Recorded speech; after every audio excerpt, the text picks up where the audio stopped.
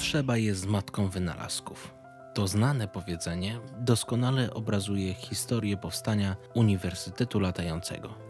Warszawa lat 80. XIX wieku. To miasto zniewolone polityką rosyjskiego zaborcy.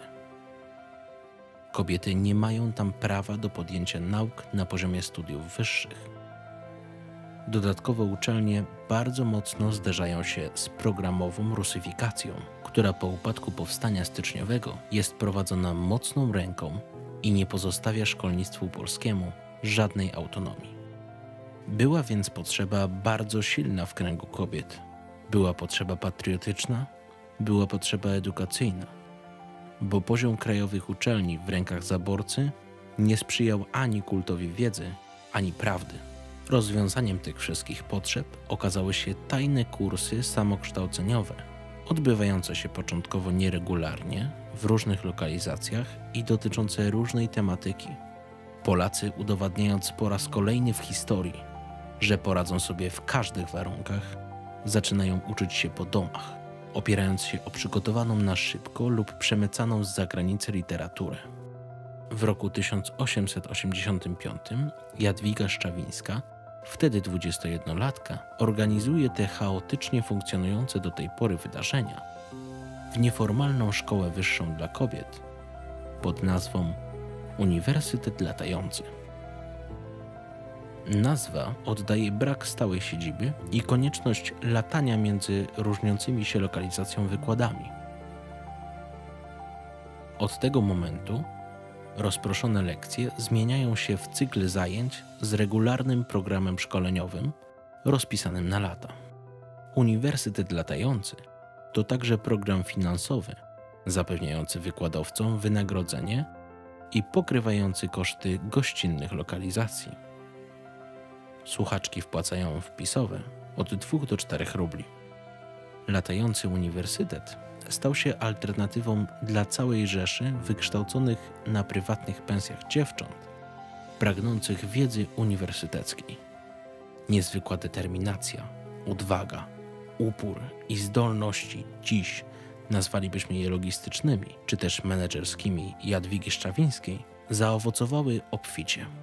Tajne kursy nie mogły co prawda w całości zastąpić akademickiego wykształcenia, ale pozwalały słuchaczkom kontynuować naukę na wysokim poziomie i rozwijać swoje zainteresowania w konkretnych dziedzinach. Do najchętniej wybieranych wykładów należały dotyczące historii i literatury polskiej, co dobrze pokazuje niepodległościowy profil organizacji. Uniwersytet Latający przygotował do pracy dziesiątki przyszłych działaczek społecznych, oświatowych czy politycznych. Dla wielu kobiet kursy stanowiły ponadto etap poprzedzający studia za granicą. Wykształcone na latających kursach kobiety stawały się pionierami w wielu obszarach. Farmaceutka Jadwiga Sikorska-Klemesiewiczowa jako jedna z pierwszych kobiet została później dopuszczona do studiów na Uniwersytecie Jagiellońskim. Przez pierwsze 10 lat działalności szkołę Jadwigi Szczawińskiej ukończyło około 5000 słuchaczek. Niektóre absolwentki wracały z zagranicznym dyplomem do struktur uniwersytetu jako wykładowczynie. Uniwersytet zorganizowano w 4 wydziały: nauk społecznych, nauk filologiczno-historycznych, pedagogiki oraz nauk matematyczno-przyrodniczych. Kadrę stanowili wybitni polscy uczeni i wykładowcy.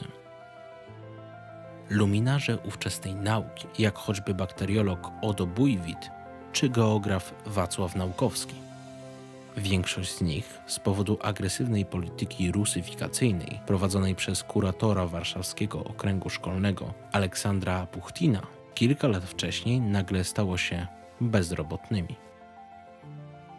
Jednak o poziomie nauczania na Uniwersytecie Latającym, tak jak w przypadku każdej innej uczelni, najmocniej świadczą jej absolwenci. Wszystkie szkoły świata chwalą się swoimi noblistami bądź słynnymi postaciami ze świata nauki, kultury i sztuki, które uczyły się w ich murach. Najsłynniejsza polska badaczka Maria Curie-Skłodowska jest absolwentką nie tylko paryskiej Sorbony, ale i Warszawskiego Uniwersytetu Latającego.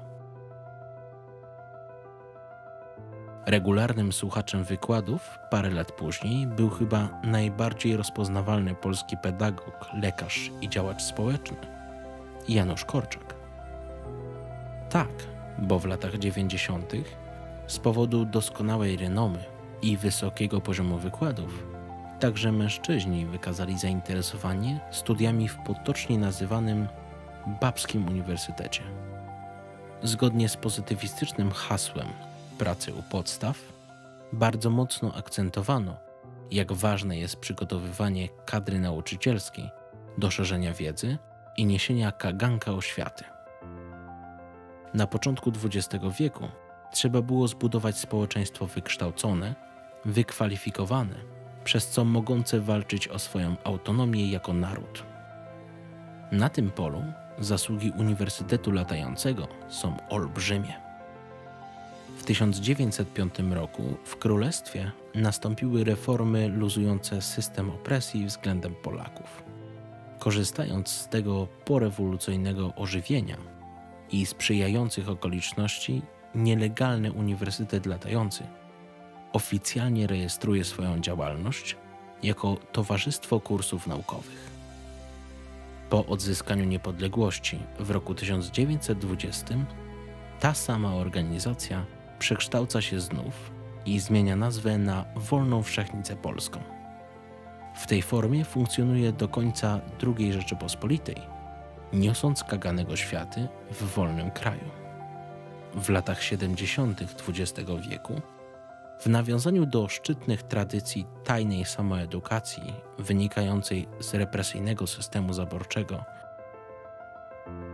w okolicznościach podobnej ocenzurowanej rzeczywistości, latającym uniwersytetem określa się szereg działań opozycyjnych, rozpowszechniania zakazanych lektur, kolportaż prasy, jak i wykładów z zakresu nauk społecznych i humanistycznych, które odbywały się w mieszkaniach prywatnych oraz spotkań utajnionych i grożących restrykcjami ze strony władzy.